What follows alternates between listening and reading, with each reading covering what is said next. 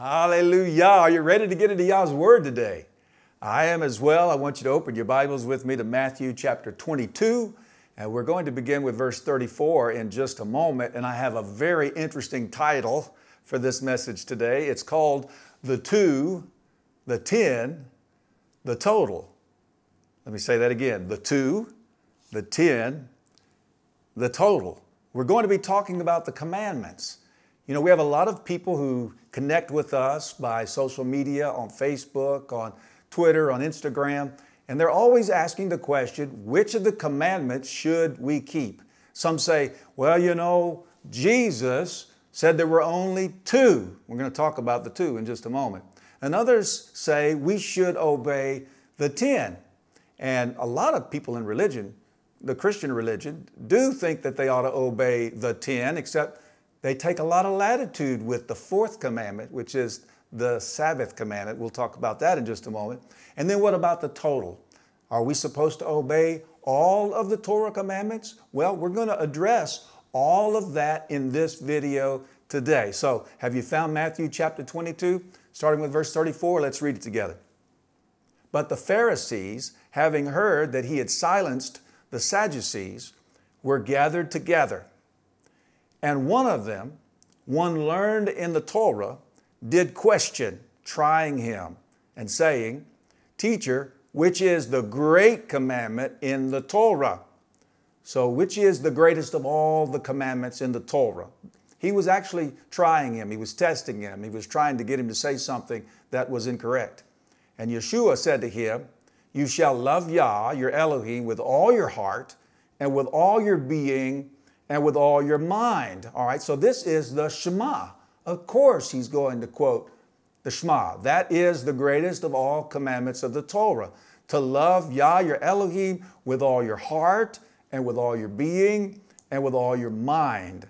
Verse 38, this is the first and the great commandment. And then he goes on to talk about the second. And the second is like it. You shall love your neighbor as yourself. And then he says, on these two commands hang all the Torah and the prophets. All right, so these are two commandments.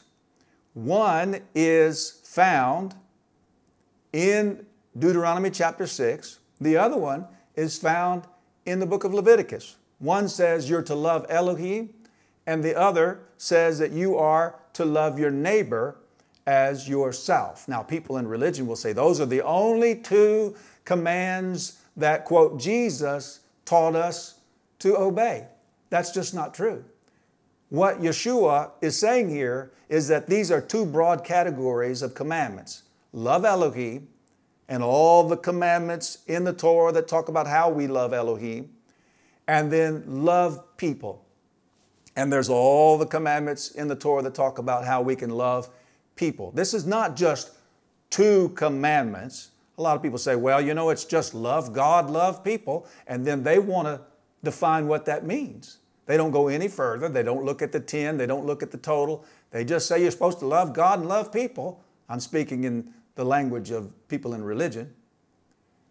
But that's not what this is talking about. This is talking about two broad categories of commands. And all the other commandments fit into these two broad categories. It says, on these two commands hang. Doesn't mean that all of the other ones have been abolished. On these two commands hang all the Torah and the prophets. So we see the two here.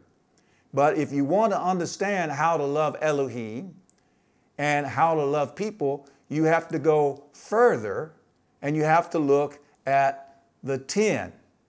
And so when Yeshua was quoting love Elohim, he was quoting Deuteronomy 6:5. And when he was saying love your neighbor, he was quoting Leviticus 19:18.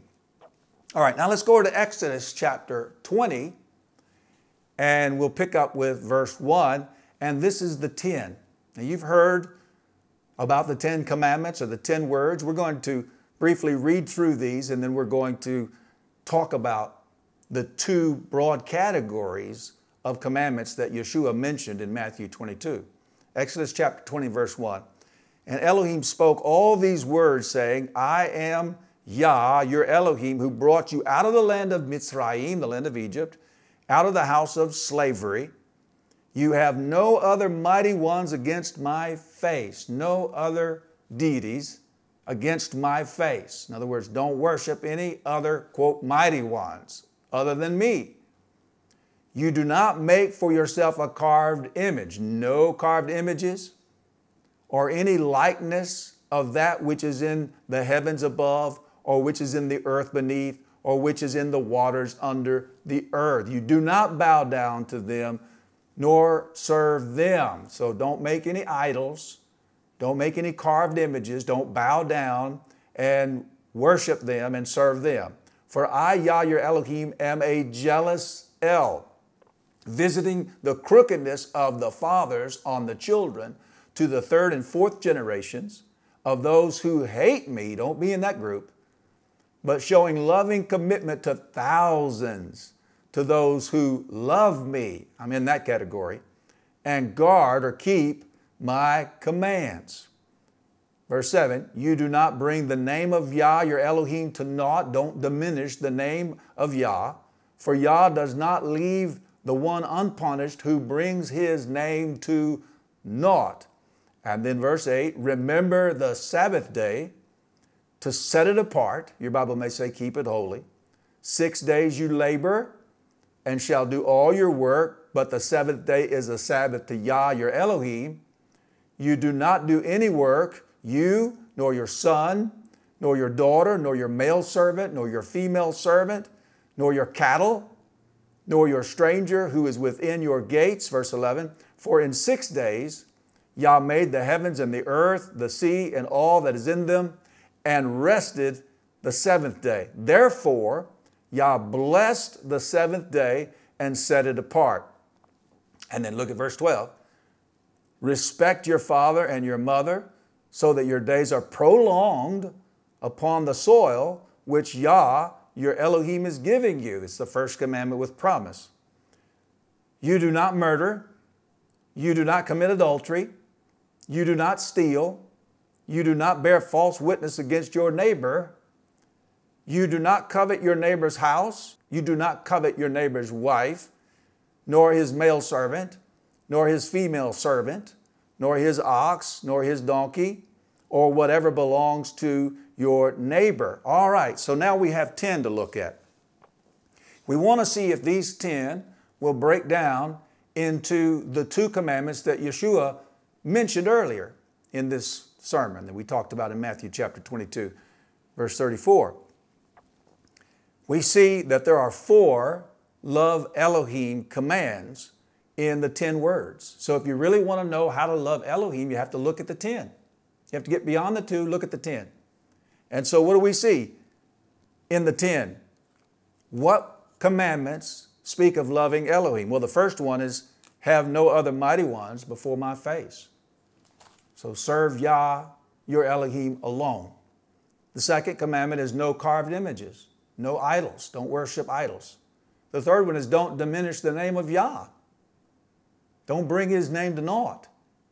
And the fourth one is remember the Sabbath day to keep it set apart. So now we have 4 ways that we can worship and love Elohim.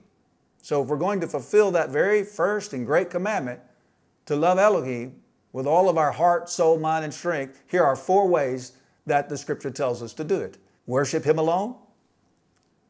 Do not worship idols. Do not diminish the name of Yah. And remember the Sabbath day to keep it set apart. So we have 4 of the 10. The very first 4 are love Elohim commandments. And then we have 6 love people commandments in the 10 words. So the first one is respect your father and mother. It's the first command with promise, so that it will go well with you and you'll live long on the earth. So if you want to have a good life, a healthy life, a long life, then respect your father and your mother. The second one is do not murder. The third one is do not commit adultery. The fourth one is do not steal. The fifth one is do not bear false witness against your neighbor. So don't go to court and lie about your neighbor, because whatever punishment would have come to him because of your lie comes upon you. And then the sixth commandment is do not covet your neighbor's belongings. Now, I want to take just a brief moment because I think most people who are sincere, who are sincerely trying to follow Abba Yah and follow Yeshua, those who are even in the Christian religion, they believe that the Ten Commandments are commandments that we should follow. Most do, some don't. But they get to the fourth commandment, remember the Sabbath day to keep it set apart, and they give it such latitude. And if you look at the fourth commandment, it's the greatest commandment in sheer number of words. It's the longest of all the commandments. It's the greatest in the number of details that are provided. It is so specific, and yet that's the commandment where religion gives latitude. In other words, they don't take it as it's written. Instead, they say it's a principle, the Sabbath principle. You know, you need to get rest. So pick a day, any day. And they want to put the Sabbath on Sunday, or they want to make the Sabbath, on one of the other days. And so it's interesting that they say often, well, Jesus is my Sabbath. Well, but did, quote, Jesus obey the murder commandment so that you could get away with murder? Did Jesus not steal so that you can go steal? Did Jesus not commit adultery so you can commit adultery? It makes no sense to say Jesus fulfilled the Sabbath or is my Sabbath so that I can ignore the Sabbath. And it's also interesting to me that the fourth commandment is the only commandment that starts with the word remember. Remember the Sabbath day to keep it set apart. Don't forget it. Don't forget it. Because this is the commandment out of the 10 that religion has forgotten or has twisted, changed, altered, given latitude to. Why? Because they don't want anyone, including Abba Yah, messing with their play day, with their Saturday. So the Almighty is saying, remember the Sabbath day. Don't forget it. Keep it set apart. He set it apart originally, and the commandment says we're to keep it set apart. All right. Now, here's an interesting passage that I really love because it shows a great truth. So there's a man who comes to Yeshua, and he's interested in how to possess everlasting life. How can I have everlasting life? And we read about it in Matthew chapter 19, beginning with verse 16. And see, one came and said to him, Good teacher, what good shall I do to have everlasting life? And so he understood that for him to have everlasting life, there were certain things that were required of him. That it wasn't just some mental acknowledgement, that it went beyond just acknowledging a fact. It went to his very life and how he behaved and what he did. He's saying, what good thing must I do to have everlasting life? Now, do you think Yeshua was going to lie to him?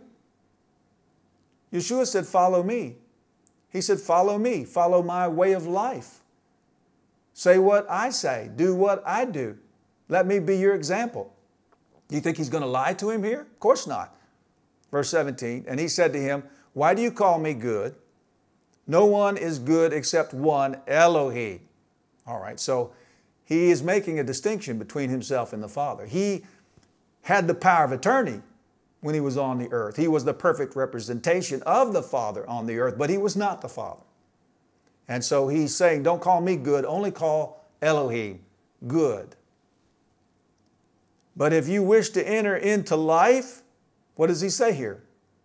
If you wish to have everlasting life, he said, guard or obey the commands. Guard or obey the commands. He could have said anything, but what did he say? If you want to enter into life, guard the commands. He said to him, which? In other words, which command? He's kind of confused like a lot of people in religion today. Which command? Which ones? And Yeshua said, you shall not murder. You just heard about that one. You shall not commit adultery. There's 2 of the 10. You shall not steal. There's 3 of the 10. You shall not bear false witness. There's 4 of the 10. Respect your father and your mother. There's 5 of the 10. And then he goes on and he says, you shall love your neighbor as yourself. So he quoted 5 of the love people commandments that are in the 10 commandments. And then he also quoted, you shall love your neighbor as yourself, which is Leviticus 19, verse 18. And that one's not in the 10 commandments. That's a Torah commandment. It's in the total. It's not in the 10. So when this man asked about what he should do to have everlasting life, Yeshua said, obey the commands. He then quoted the love people commandments that are found in the 10, but he also quoted the love your neighbor commandment, which Yeshua said was the second behind love Elohim. And that's found in Leviticus. It's not in the 10. So we're seeing here that Yeshua is not saying there's just 2, and we're seeing here that Yeshua is not saying just obey the 10. What we're seeing here is a pattern where Yeshua is saying we need to obey the total. All right? Look at verse 20. The young man said to him, all these commandments that you just mentioned, I have watched over from my youth.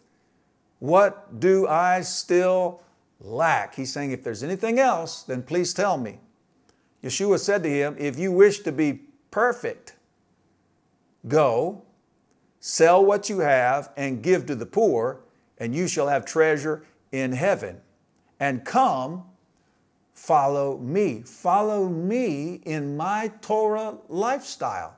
Now, here is the problem that this man had. He was a wealthy man. He had a lot of wealth, a lot of material goods. And Yeshua knew that this man put his wealth, his material possessions, above Elohim. That he loved wealth more than Elohim. And so when this man said, what shall I do to have everlasting life? Yeshua said, obey the commandments. He said, which ones? Yeshua didn't start with love Elohim. Don't have carved images. Don't diminish the name and keep the Sabbath. He started with all the love people commandments of the 10, but he also quoted the love your neighbor commandment as part of the total. Then when the man said, I've done all these, what do I still lack? Then Yeshua started dealing with the root of the issue, which was his love for money. And so he said to him, if you want to be perfect, go, sell what you have, give to the poor, and you shall have treasure in heaven, and come, follow me in my Torah lifestyle. And when the young man heard the word, this is verse 22, he went away sad because he had many possessions. Yeshua goes on to say, it's easier for a thick rope to go through the eye of a tiny needle than for a rich man to enter into the kingdom. And so this is a wonderful thing that we should see and learn from, that Yeshua is not saying it's just the 2 or the 10, but he's now opening it up to the total. And if we obey the commands, of course, we'll only be able to do that when we believe in Yeshua and receive the indwelling set-apart Spirit who gives us the want to obey and the power to obey. So you can't do it without believing in Yeshua. But once you believe in Yeshua and you receive the indwelling set-apart Spirit, then you're prepared to obey the commandments and walk in righteousness. And Yeshua said, that's the way you're going to have eternal life. All right. Now, let's go over to Matthew chapter 5. Start with verse 17, and this is going to tell us that Yeshua taught to obey the total of the Torah commandments, all the Torah commandments. Matthew chapter 5, starting with verse 17, Yeshua said, do not think I came to destroy the Torah or the prophets. That word destroy means to abolish, to do away with. Do not think that it was my purpose or my mission to come and abolish the Torah or the prophets. And it starts out with a charge, do not think. And that's where religion goes wrong, because that's a thought that religion has had and embraced and taught, that Yeshua came to obey so that we could disobey. That Yeshua came and lived righteously. He lived a life of complete obedience so that we could live unrighteously and lawlessly and live a life of disobedience. That doesn't make any sense. Yeshua said, follow me. Follow me in the ways that I lived, in the things that I believed. Follow me. And that's what we're doing. We're doing that in this movement. We're simply simplifying religion, because religion is so complicated. And we're getting back to following Yeshua in the most authentic and pure, unadulterated way possible. And he lived a Torah lifestyle. Do not think that I came to destroy the Torah of the prophets. I did not come to destroy or abolish, but to complete or to fill it up. Other translations say fulfill. That just means to fill it full. To fill it up to its deeper spiritual application. For truly I say to you, till the heaven and the earth pass away, because when the Torah was given, the witnesses to the giving of the Torah were the heaven and the earth. And so as long as the witnesses exist, as long as there is a heaven and the earth still exists, then the Torah still exists.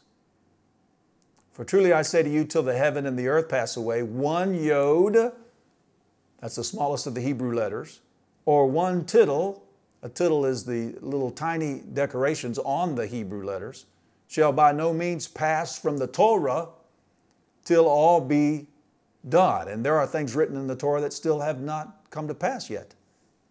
So the tiniest of the Hebrew letters and the little tiny decorations shall by no means pass from the Torah till all that's written in the Torah come to pass. Whoever then breaks one of the least of these commands, what commands is he talking about? He's talking about the Torah.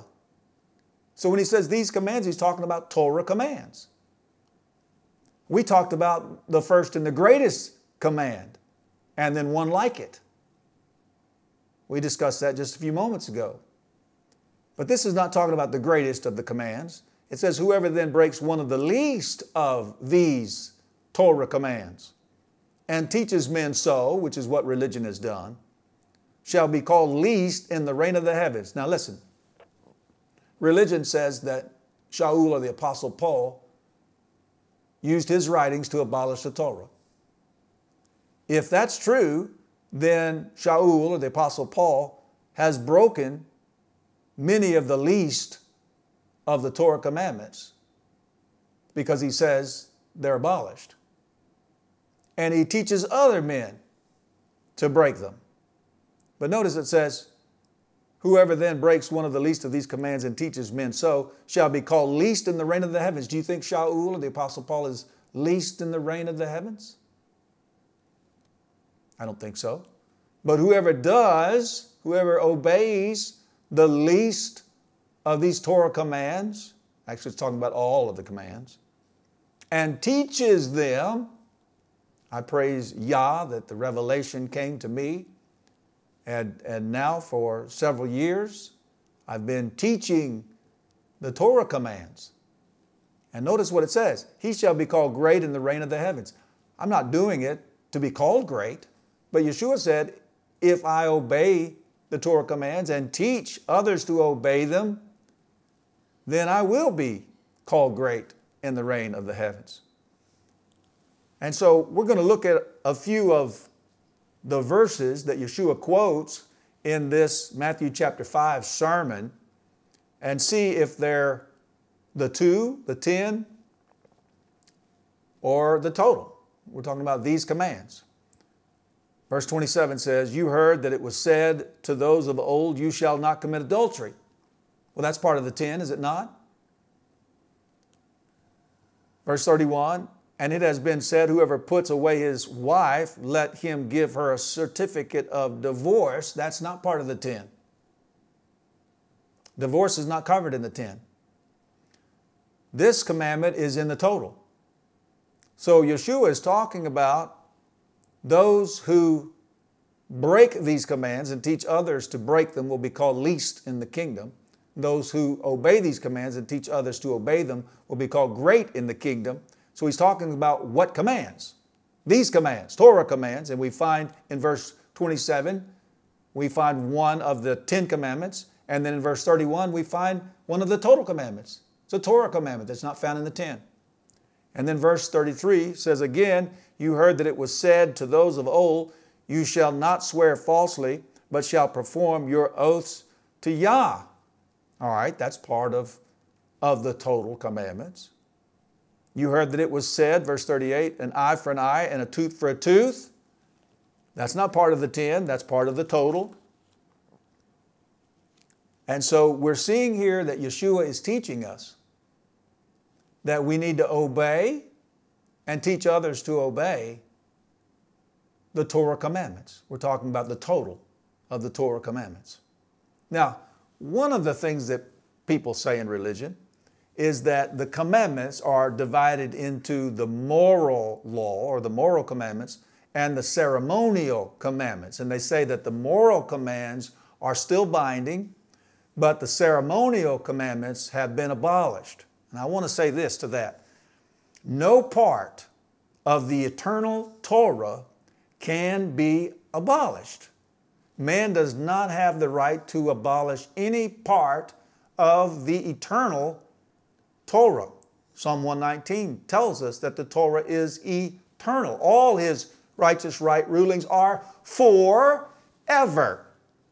Religion cannot abolish any portion of the eternal Torah. A man cannot abolish any portion of the eternal Torah. What audacity, what arrogance, what hubris for anyone to say that they can abolish a part of the eternal Torah, or for religion or a denomination to say that a certain part of the eternal Torah has been abolished.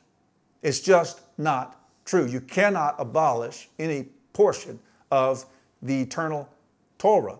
So what about the commands that pertain to the temple in Jerusalem? What about the commands that are in the Torah that pertain to the Levitical priesthood? What about the commandments that pertain to the sacrifices? People ask about that all the time. These have not been abolished, although you hear people say that they have. These have been exalted in Yeshua. These commandments are being fulfilled in the heavenly tabernacle. They're being fulfilled by Yeshua, who is our faithful and great high priest. He is fulfilling all of the commandments that pertain to the priesthood. He has fulfilled all of the commandments that pertain to the sacrifices because he's fulfilled the types, the pictures that those sacrifices represented. And I want to show you that in Scripture. Those commandments have not been abolished. Those commandments have been exalted. And Yeshua is completing them. They're being fulfilled even now as we preach this message. Let's go to Hebrews chapter 4 and pick up with verse 14. It says, therefore, since we have a great high priest, so we still have a high priest, who has passed through the heavens. What's his name? Yeshua, the Son of Elohim. He is our high priest. Let us hold fast our confession, for we do not have a high priest unable to sympathize with our weaknesses, but one who was tried in all respects as we are, apart from sin. So he could be very sympathetic. He knows what we're going through. He knows the struggles. He knows the tests. He went through everything that we've ever been tested in, but he made it without sin. Verse 16, therefore let us come boldly to the throne of favor in order to receive compassion and find favor for timely help. So he's still on the job. How are we going to get timely help if he's no longer on the job? We have a high priest in the heavenly tabernacle, and he is performing the duties of a high priest on our behalf. So we can come boldly to the throne of favor to receive compassion and find favor for timely help. Then look at Hebrews chapter 8, beginning with verse 1. It says, now the summary of what we are saying is, we have such a high priest who is seated at the right hand of the throne of the greatness in the heavens, and who serves in the set apart place, and of the true tent which Yah set up, and not man. So this is talking about Yeshua serving. He's still on the job. He's serving as our high priest. And he is in the heavenly set apart place, or the heavenly, holy, as your Bible may say, temple.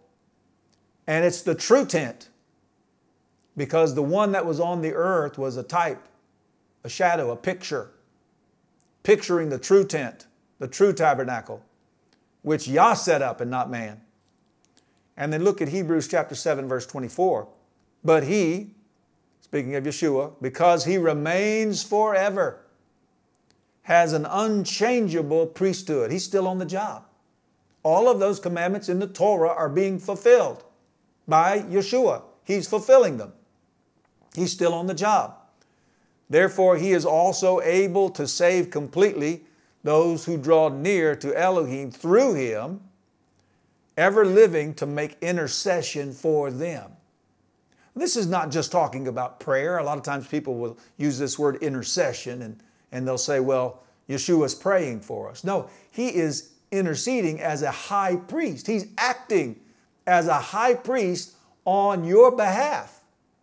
He's fulfilling everything that the Torah said and commanded about the high priest, about the priesthood, about the sacrifices, about the temple. All of those things are being fulfilled in the heavens, because those Torah commandments were given to a priesthood on the earth. And that tabernacle or temple, those sacrifices, that high priest, they all pictured the reality in the heavenlies. They were a type, a shadow, a picture. And so all those commandments given to the high priest, to the priesthood, given to the people about the temple and the sacrifices, they all pictured what was already going on, or what would when Yeshua arrived there as the high priest. They pictured the reality. And so if Elohim told Moshe to tell the priests, to tell the high priest, to tell the people, these are commands that pertain to the type and the shadow, don't you know that the reality fulfills them all? So what am I saying? These commandments that some say are the ceremonial commandments that have been abolished, they haven't been abolished. They are fulfilled in Yeshua. And they continue to be fulfilled in Yeshua. All right, let's get back to Hebrews chapter 8, verse 3. For every high priest is appointed to offer both gifts and slaughters. This is talking about the Levitical high priest. So it was also necessary for this one, Yeshua, to have somewhat to offer. For if indeed he were on earth, he would not be a priest, because he was of the tribe of Yehudah and not Levi. Since there are priests who offer the gifts according to the Torah, that's the tribe of Levi, who serve a copy and shadow of the heavenly, as Moshe was warned when he was about to make the tent or the tabernacle. For he said, see that you make all according to the pattern shown you on the mountain. So Yah showed Moshe the pattern. It was a blueprint of what was in the heavenlies already. And so every Torah commandment that pertained to that type, to that shadow, those commandments were given because of the reality that existed in the heavenlies. So, again, those commandments are not abolished, they're fulfilled. Look at verse 6. But now he has obtained a more excellent service, speaking of Yeshua, inasmuch as he is also mediator of a better covenant, which was constituted on better promises. All right, now go to Hebrews chapter 9. We'll pick up with verse 1. We'll read a little bit more here. It says, now the first covenant indeed had regulations of worship and the earthly set-apart place. By the way, covenant is not in the original. That was added by the publisher. It says, now the first indeed had regulations of worship and the earthly set-apart place, the earthly tabernacle. For a tent was prepared, the first part, in which was the lampstand and the table and the showbread, which is called the set-apart place. By the way, all of these things are still in the tabernacle in the heavenlies. And after the second veil, the part of the tent which is called most set apart, to which belong the golden censer and the ark of the covenant overlaid on all sides with gold, in which were the golden pot that held the manna, and the rod of Aharon that budded, and the tablets of the covenant, and above it the cherubim of esteem were overshadowing the place of atonement, about which we do not now speak in detail. And these having been prepared like this, the priest always went into the first part of the tent, accomplishing the service. But into the second part, the high priest went alone once a year, not without blood, which he offered for himself and for sins of ignorance of the people, the set-apart spirit signifying this, that the way into the most set-apart place was not yet made manifest while the first tent was standing. Look at verse 11. But Messiah, having become a high priest of the coming good matters, through the greater and more perfect tent, not made with hands, that is, not of this creation, entered into the most set-apart place once for all, not with the blood of goats and calves, but with his own blood, having obtained everlasting redemption. For if the blood of bulls and goats and the ashes of a heifer, sprinkling the defiled, sets apart for the cleansing of the flesh, how much more shall the blood of the Messiah, who through the everlasting Spirit offered himself unblemished to Elohim, cleanse your conscience from dead works to serve the living Elohim. And because of this, he is the mediator of a renewed covenant. Look at verse 24. We're going to read just a few more verses. For Messiah has not entered into a set-apart place made by hands, not the earthly one, figures of the true, pointing to the true one in the heavenlies, but into the heaven itself, now to appear in the presence of Elohim on our behalf. He's our high priest. Not that he should offer himself often, as the high priest enters into the set-apart place year by year with blood not his own. For if so, he would have had to suffer often since the foundation of the world. But now he has appeared once for all at the end of the ages to put away sin by the offering of himself. And as it awaits men to die once, and after this the judgment, so also the Messiah, having been offered once to bear the sins of many, shall appear a second time apart from sin to those waiting for him unto deliverance. I just had to preach the good news. That's what these verses are all about. What is the point? The point is that there is no division between moral and ceremonial commandments. There is no truth to what's been said that the moral Torah commandments still stand, but the ceremonial commandments do not. The ceremonial commandments have simply been elevated. They simply have been exalted, and they are being fulfilled by Yeshua in the heavenly set-apart place. All right, now go with me over to 1 Peter chapter 2, and we'll pick up with verse 4, and we'll also see that not only is there a heavenly set-apart place, But we as the believers in Yeshua, the people of Elohim, become a set-apart habitation of Elohim on the earth. So 1 Peter 2:4 says, drawing near to Him, to Yeshua, a living stone, rejected indeed by men, so He was rejected by men, but chosen by Elohim and precious, you also as living stones. And you're going to be rejected by men, but you're also chosen by Elohim and precious.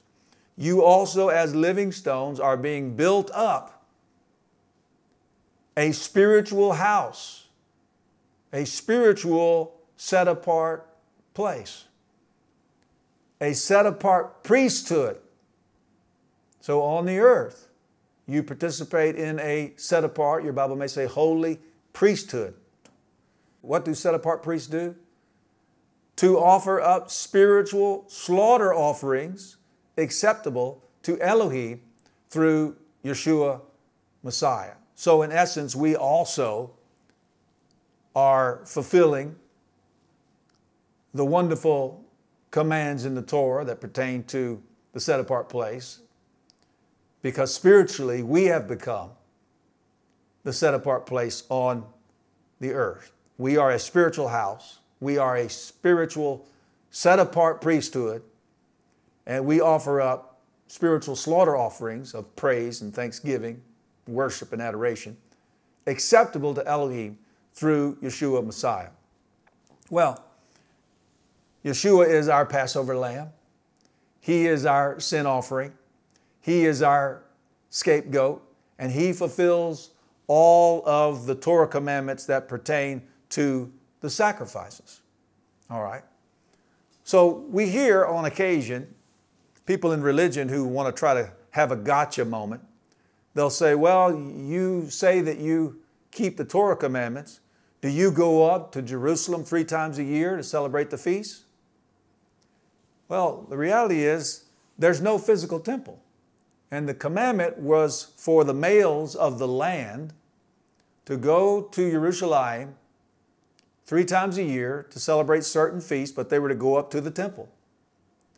And there's no physical temple there. And the body of Messiah, as I just mentioned, is the spiritual temple. So where 2 or 3 are gathered together in my name, Yeshua said, there I am in their midst. So we're not in the land. We're far away from the land. And so we're not obligated by Torah to go to a temple that doesn't exist. We are the temple. And we celebrate the feasts. We can't observe them because there's no temple. We're not offering sacrifices. But we celebrate them. And that makes complete sense. So those commandments that pertain to going up to Jerusalem, we are able to be together as the temple, and we are able to celebrate the feasts as the Scripture would have us to celebrate. All right. People always say, what about the death penalties? What about the death penalties? If you are a Torah observant person, then you're going to have to stone people who have committed adultery. You're going to have to execute people who have murdered. And so I want to just touch on a few verses here to help bring some clarity to this. Romans chapter 13, verse 1. It says, let every being be in subjection to the governing authorities. We are not in a theocracy in Israel. We are not governed by people who are following the Bible. I live in the United States of America. We are a democratic republic, and we have civil law, and many of our civil laws come straight out of the Bible. Even those that pertain to death penalties come straight out of Scripture.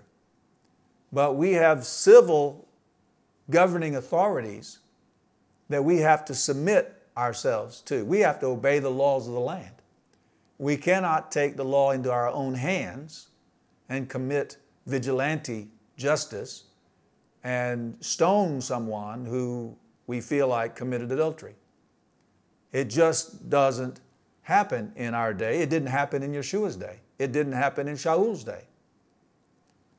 And so it says, let every being be in subjection to the governing authorities, for there is no authority except from Elohim, and the authorities that exist are appointed by Elohim.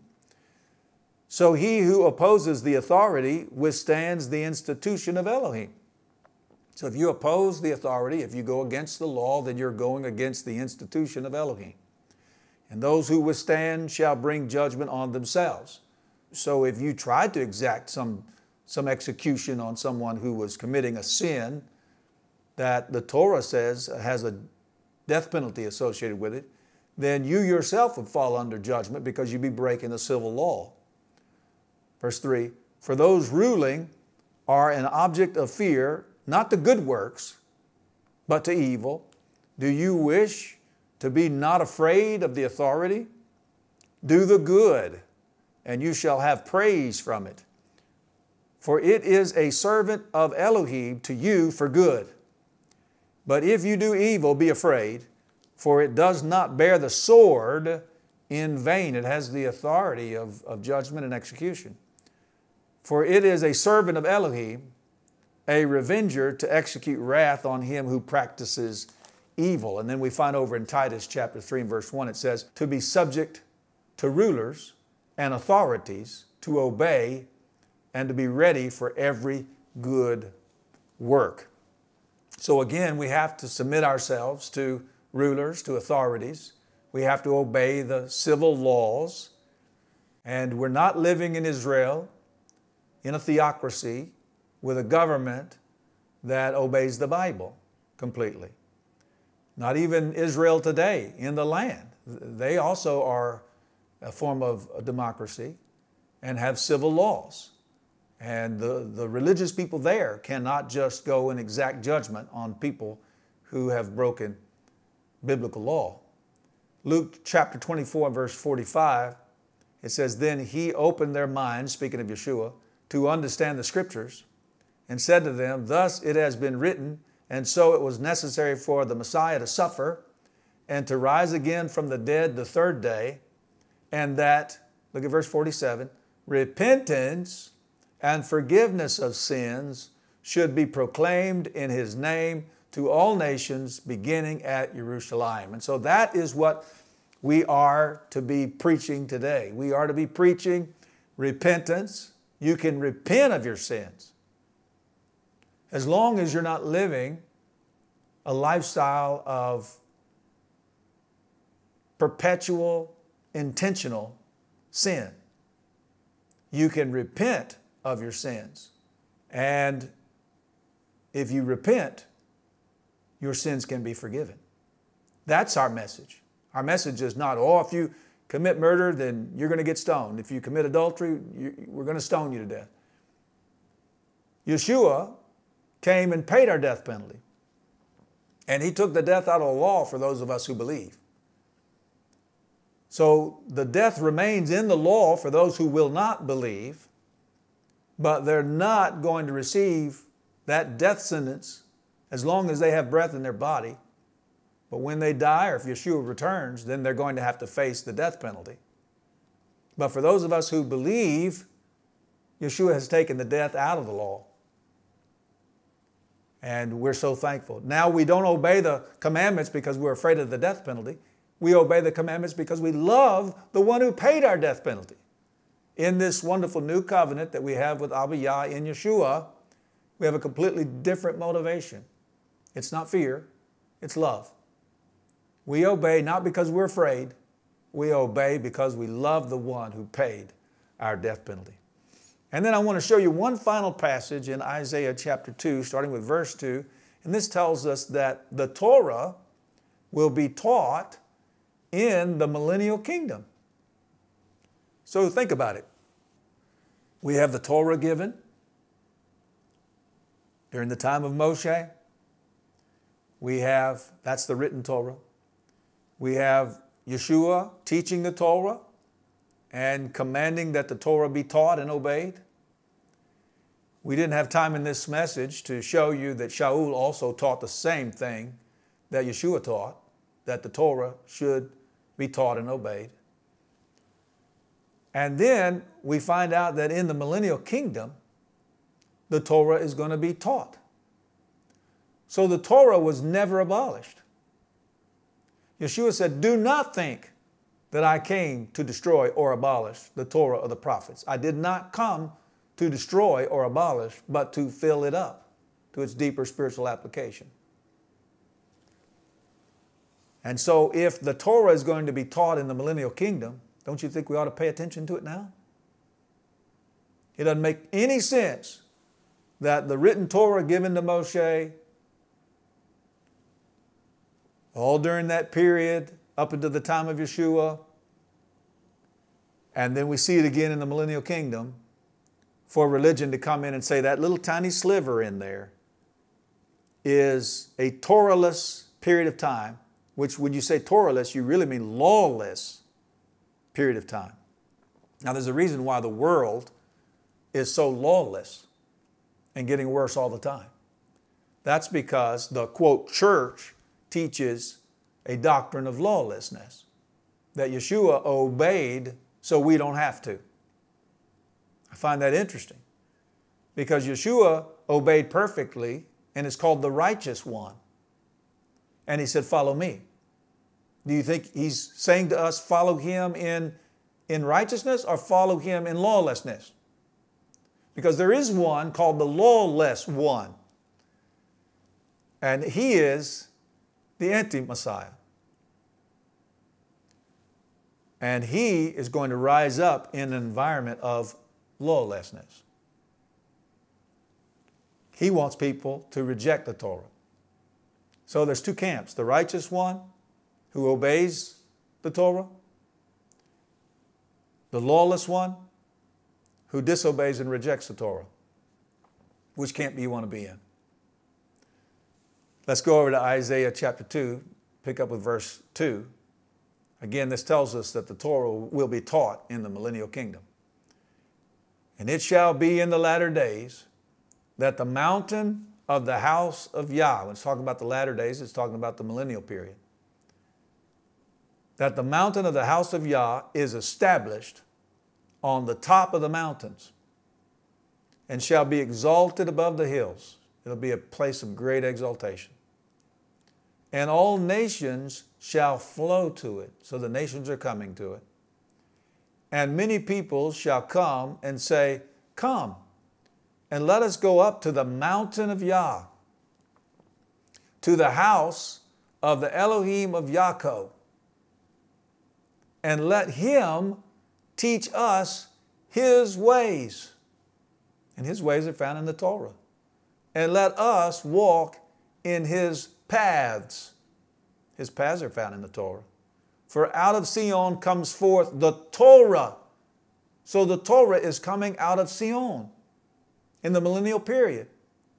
Yeshua is going to teach the Torah from the house of Elohim in Jerusalem during the millennial period. For out of Sion comes forth the Torah and the word of Yah. So what is the word of Yah? The Torah from Jerusalem. Verse 4, and he shall judge between the nations and shall reprove many peoples, and they shall beat their swords into plowshares and their spears into pruning hooks. Nation shall not lift up sword against nation, neither teach battle anymore. That's how we know this is in the millennial period. And so again, we see that Yeshua is going to teach Torah. He was the ultimate Torah teacher when he was on the earth some 2,000 years ago. He didn't come to bring some new message. He didn't come with his own words. He says the words that I speak are not my own. It's not some new message. I'm not bringing some new word. He says, but they're the words of the one who sent me. And so Yeshua came to teach the words of Elohim, and the words of Elohim were already written and declared in the Torah of Elohim and the prophets, because he quoted the prophets too. He didn't come with some new message. He came to be the ultimate Torah teacher. He taught the Torah and teaches us how to obey the commandments by grace in the Spirit, by favor in the Spirit. Because what is definitive of the new covenant?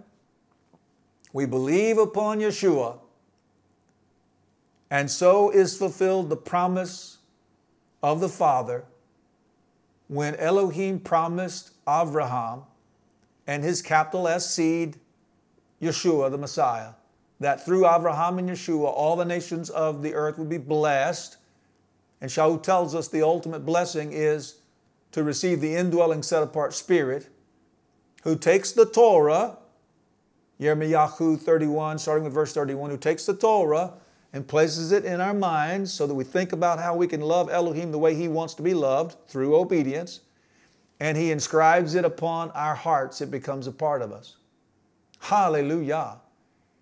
And Ezekiel tells us that Abiyah gives us His Spirit. He takes that old heart of stone out of our flesh, gives us a heart of flesh. That's the want-to heart. And the Scripture says He causes us to walk in His laws and guard His right rulings, and we shall do them. That's definitive. Obedience to the Torah is definitive of what's called the new covenant. And so, which commandments are we to obey? We're to obey the total. We know that the two that Yeshua mentioned are broad categories: love Elohim and love people. But to know how to love Elohim and love people, we can go to the 10 and we can find 4 love Elohim commandments. We can find 6 love people commandments. But Yeshua took it further than that. He wants us to obey and teach others to obey these commandments. And He mentioned not only some of the 10 commandments, but He also mentioned Torah commandments.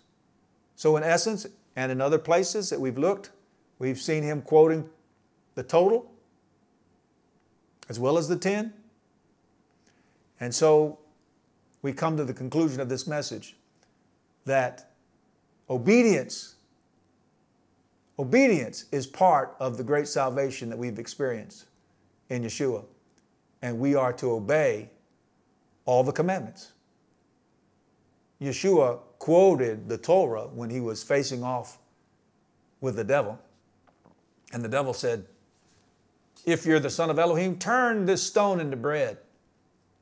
And Yeshua said, "It is written, man shall not live by bread alone, but by every word that proceeds out of the mouth of Yah." At that time, the writings of the emissaries didn't exist. The good news accounts didn't exist. The book of Acts didn't exist. All the writings of Shaul didn't exist.